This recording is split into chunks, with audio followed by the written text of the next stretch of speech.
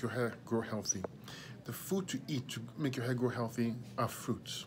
No one is saying this. Everyone is promoting protein and nuts and omega-3s and biotin. All these are not good for you.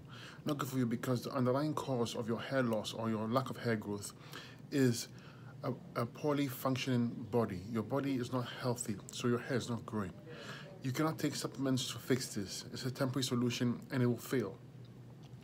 Your body is obstructed from nerve flow, energy flow, blood flow, and lymph flow. And when these are not flowing properly, your body is not healthy. Therefore, your hair does not grow. So to fix this, you need to stop eating the foods that are causing the hair loss, which is the cooked starches, the high proteins, animal products. These are causing your hair to fall. You want to replace that with fruits. So the absolute best foods for healthy hair are fruits.